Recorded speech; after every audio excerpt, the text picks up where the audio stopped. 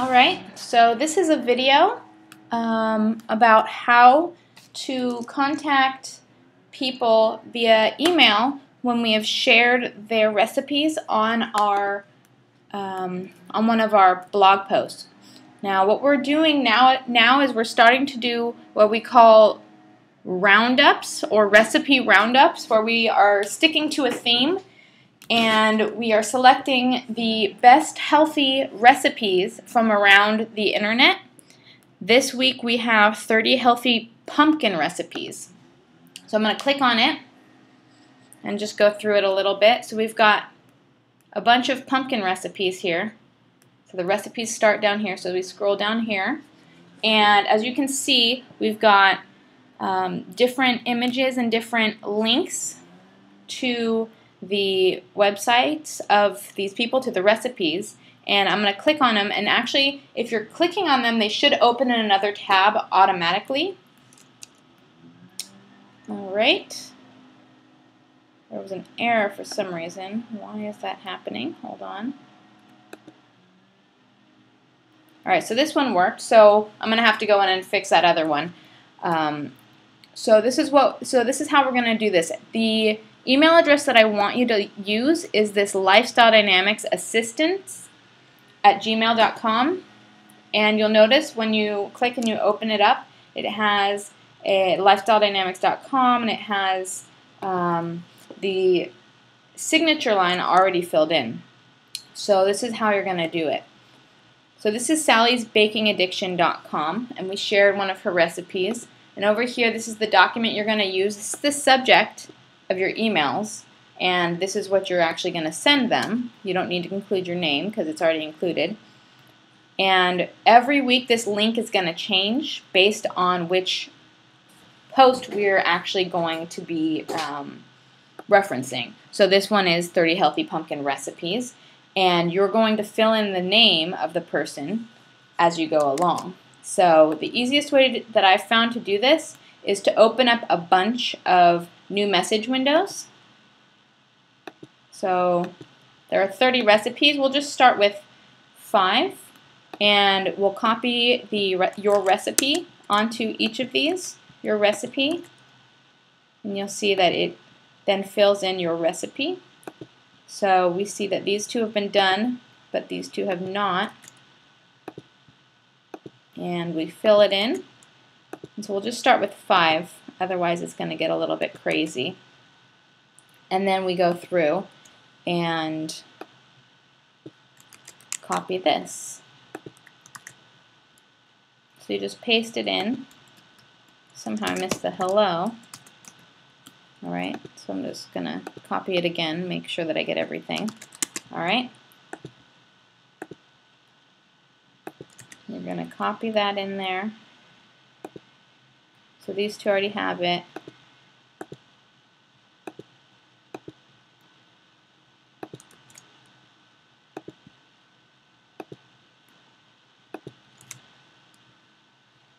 Alright, we might not have gotten all of them. We have at least 4 of them. We might be missing one, but we'll figure it out. Alright, so the first thing you want to do, okay, this is Sally's Baking Addiction. So I think it's safe to assume, yes, meet Sally, that her name is Sally. So we open up our first one, and we change this section. We delete it fully so there's no more yellow showing. And we reference, hello, Sally. Now, we're going to see if we can find her contact information.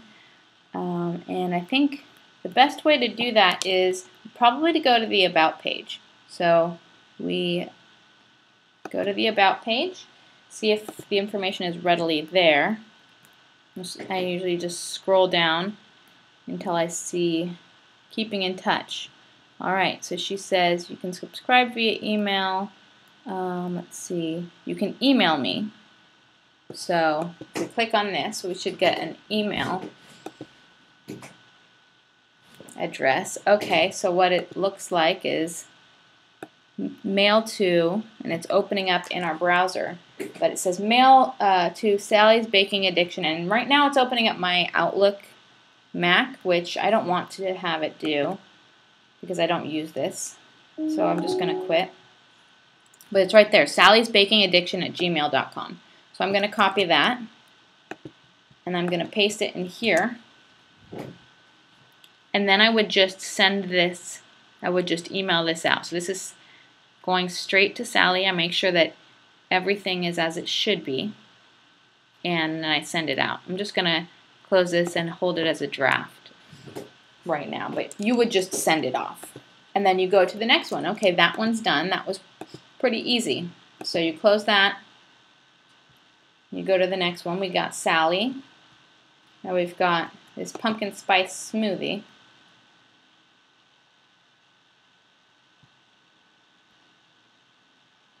Skinny Miss. All right, so I'm just going to bring up a couple of points. Sometimes you'll find that people's email address is written out. We'll just copy the one that we had. Sometimes you'll find that people's email addresses will be written out, and instead of having the @ symbol, they will have like a symbol like this, spelling out the word @ or something like that.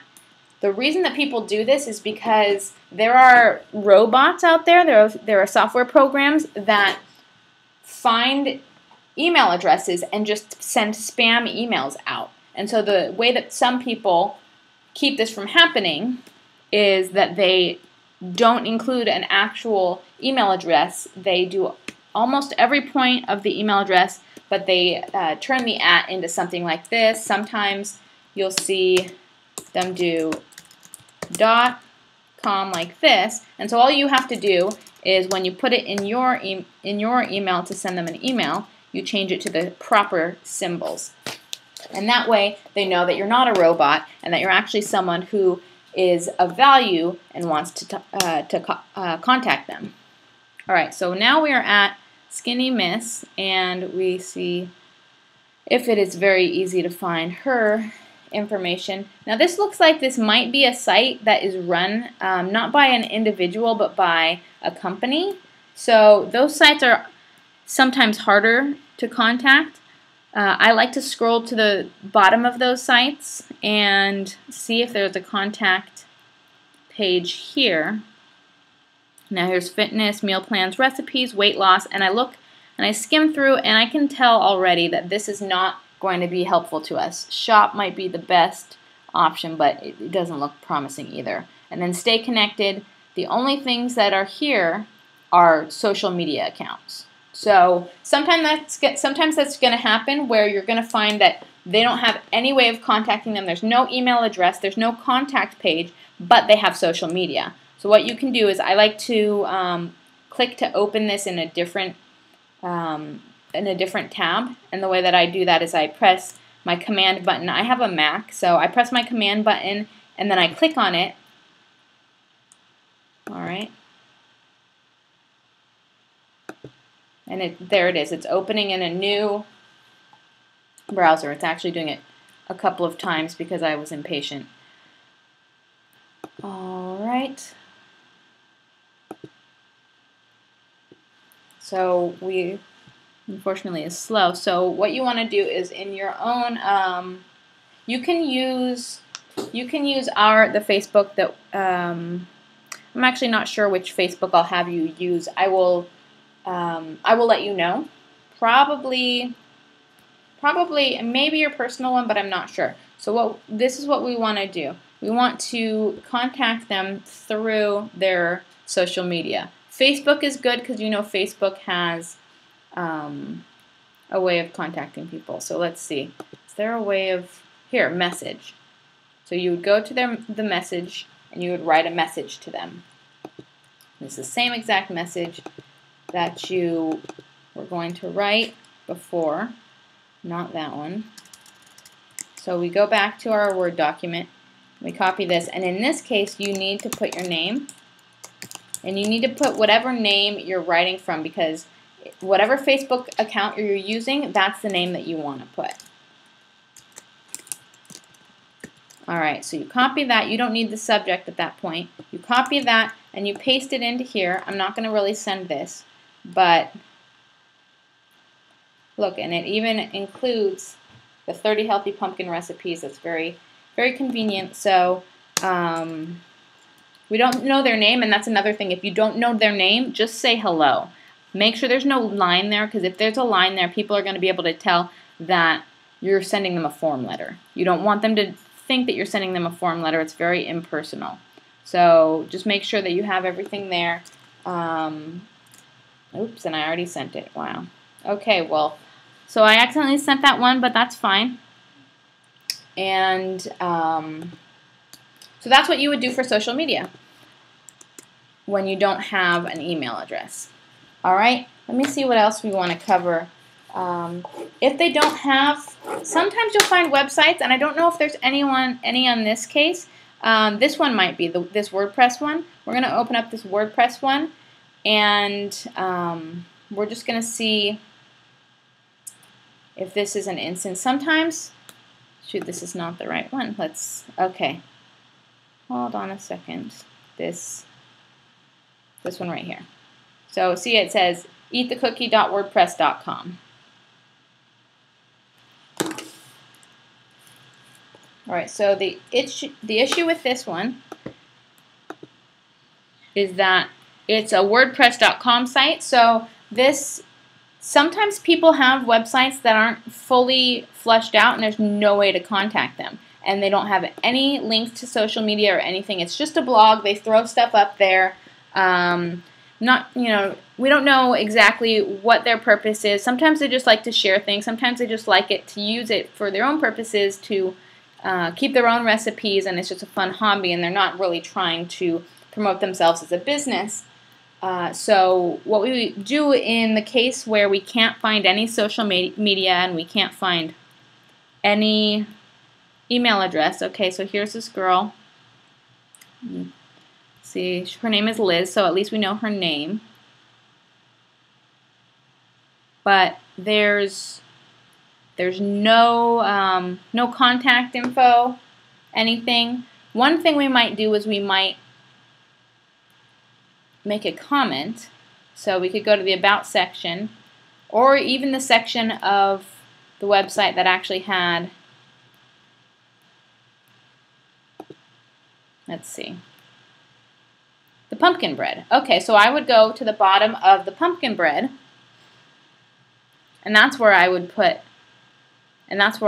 this. So let's find a comment section right here. This is the comment section. You can scroll down, and it says leave a reply. And that's where you would say, hello, Liz. And you would leave your reply at the bottom there. All right, now this time I'm really not going to do it. But that's another idea, is if you can't find any information about how to contact them otherwise, just go to the bottom of that recipe that you used, this pumpkin bread here, and leave the reply there. So at least you have some way of getting in touch with them. If you're just not finding any way, there's no way to comment, there's no way to find them on social media, no email, don't waste too much time. That's a big thing. Don't waste too much time on trying to find this stuff. You'll get the hang of it. So the first, couple of times, it'll be a while. Oh, and look down here. This is the one that we shared on social media, but I just scrolled down even a little bit further, and there's the contact. So you can try to contact them through there as well. So they do have a contact page. And when they only have a contact page,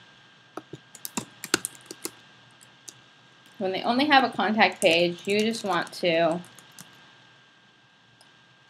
fill in the information and send them an email via the contact page. That's okay too. So yeah, so there are basically, sounds like there are 4 ways to contact people. Either you find their email and you email them, or you find a contact page, contact them through their contact page. The third way would be to contact them through their social media, and I prefer Facebook, but some of the other social media accounts have messaging, direct messaging as well, so you can use that. And the last way, the last resort, would be to go to the bottom of their recipe that you shared and comment on the recipe at the bottom in the comments section. Just share that same thing. I would say, let's see, I want to see if there's anything else. I think that's all. I think we've basically covered it all. But yeah, the best tactic is just to open up a bunch of these and to copy the content into there.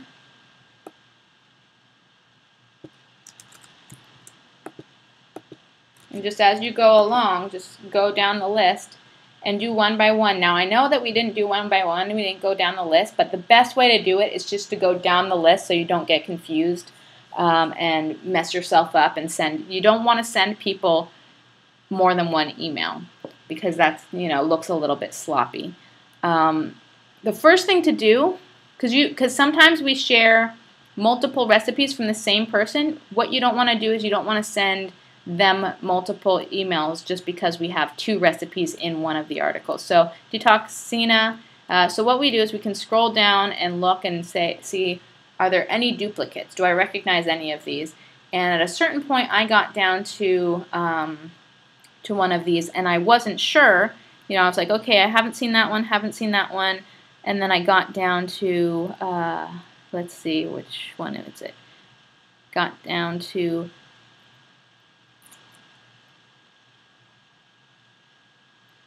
this one, Pop Sugar, and I couldn't remember if we had done another Pop Sugar one. Well, if we have done another Pop Sugar one, that means that it'll be duplicate. So what I do is I press Command F, and look, it's already up. And this is the Find button, and you can type in.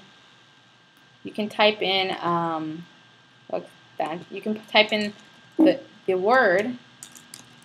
And it'll come up, look, 1 of 1. So there's only one place where we have written Pop Sugar. So there's only one recipe. So that's a really quick way of figuring out if you've already seen that person and how many times you should contact them. So that's just something to pay attention to. And I think that is all. If you have any questions, do let me know. And you'll get really fast at this. And it's not something to spend a lot of time on because it's not going to be a huge money-making venture, but it is something that we want to do, and it will help slowly but surely to build up the relationships and the networking between ourselves and these people, and as well as just to possibly have them share us on their social media, which would mean more people who are seeing the article, which means more people on our website, more people possibly following us in social media, and more inflow for the business means possibly more sales, and it all works together. So this is definitely a very important thing to do, but you should become really fast at this, and it shouldn't take a lot of time. All right, I think that's it. And